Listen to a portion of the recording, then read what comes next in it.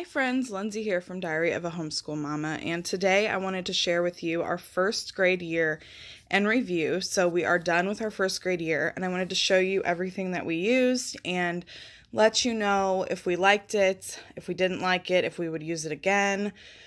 And I'm also going to share what we plan to use for second grade without actually showing you the items, but I will be doing individual videos for each item once everything comes, because I have purchased something separately, so they might come at different times and stuff like that.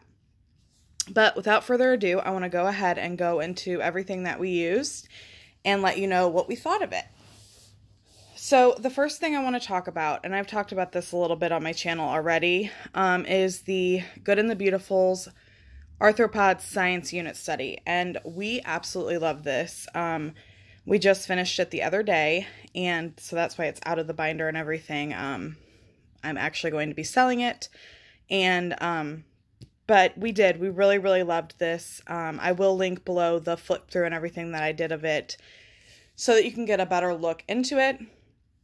But I love the way that it is a unit study layout. It took us, I want to say, about 10 weeks to complete, and it was just amazing. It was the first science program that we found that we absolutely loved. My favorite thing I think about it is the science wall. We absolutely loved this, and my kids actually really learned from that. Like, they know all the vocab, they are able to talk about it with their friends, with their family, and all that kind of stuff. So absolutely love the Good and the Beautiful for science. I would definitely use it again, and we do plan to use it again for my first grader for his second grade year. We are going to be using the human body unit, the marine biology unit, and the 2 energy units. So I will be doing separate flip throughs for all of those for you guys to see coming up here soon. The next thing I want to talk about is our spelling curriculum. Now, this is something that we started about halfway through the year, so we didn't complete the whole thing this year, and I do believe we will carry it over to next school year. And I just have the teacher's guide here because, like I said, I do have a whole flip through of most of these items, so I will link all of those below. But so far, we really did love this. Sorry if I sound a little out of breath. I am starting to get a cold, so breathing is really hard right now. So if I sound a little breathless through this video, just bear with me.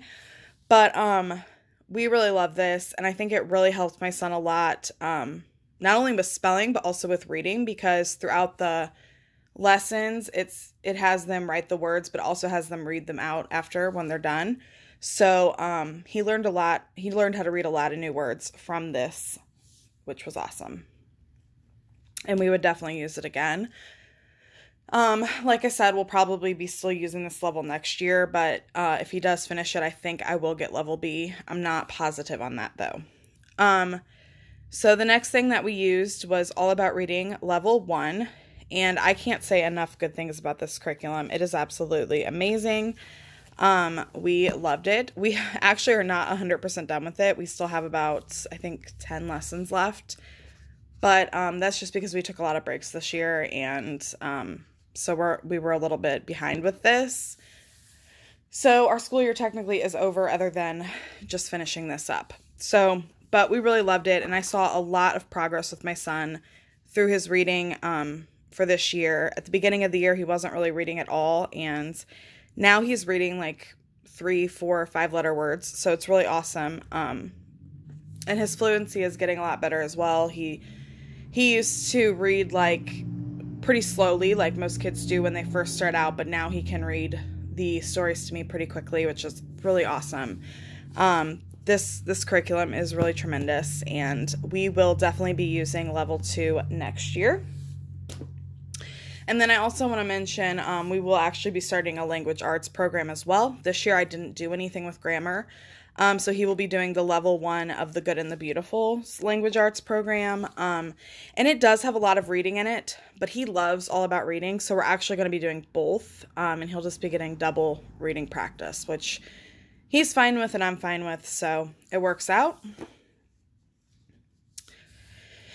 The next thing I want to talk about is his math for the year. We did level 1 from Master Books, Math Lessons for a Living Education.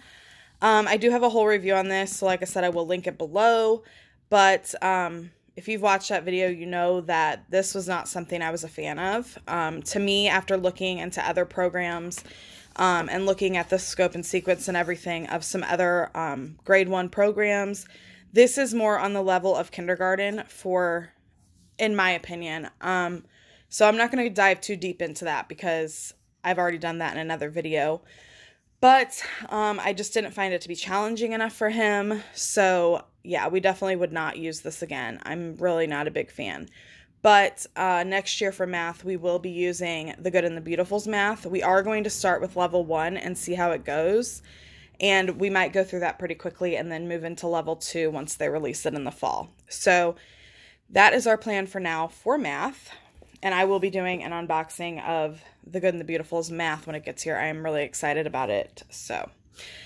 And the last thing that we used this school year for social studies is My Story 1 from Master Books. Again, not a huge fan. I've found that a lot of the things I've used from Master Books I haven't really loved. And so I think I'm going to kind of steer clear from now on of them. Not to say that it's a bad company at all, because I know for some people that this really works. The Gentle Approach, the Charlotte Mason, like that's right up their alley, and that's great. But for my individual child, it just wasn't a really good fit. So I don't know.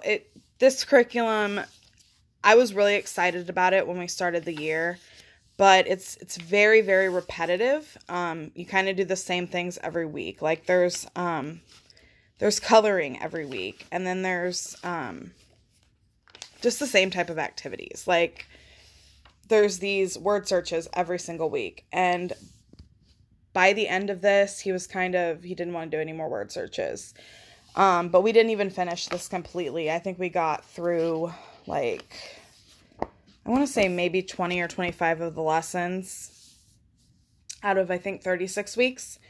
So, yeah, we did kind of just, let this go because it just really wasn't a good fit, and it was a lot of the same things. But next year for history, we will be using the Not Grass, Our Spangled Story, or Our Star-Spangled Story, sorry. And it is their newer curriculum. It came out about a year ago, and they did send it to me for free for my review. So I was really, really excited about that, and I'm really excited to dive into it.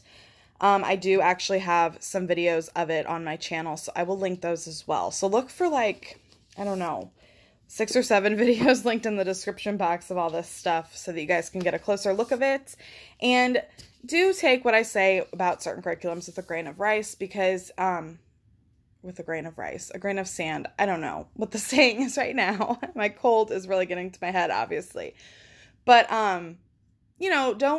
don't take it to heart, because if something that I say I don't like is working for you, then that's totally fine. Everybody's child is different, and everybody's child needs different things for their schooling. So everything that isn't working for me may work perfectly for you, and everything that is working for me and that we love may not work for you. So I just wanted to give this year in review, mostly for me to look back on, and to give some people some ideas and kind of show you guys what we did use. So that is all for today. Thank you so much for watching. Again, sorry about how I sound. I am feeling a little bit under the weather lately. But I hope you guys enjoy this video. Please give it a thumbs up if you do. And I would love to hear from you in the comments about what curriculum you used this year and what grade your student is in. So I will see you guys later. Bye.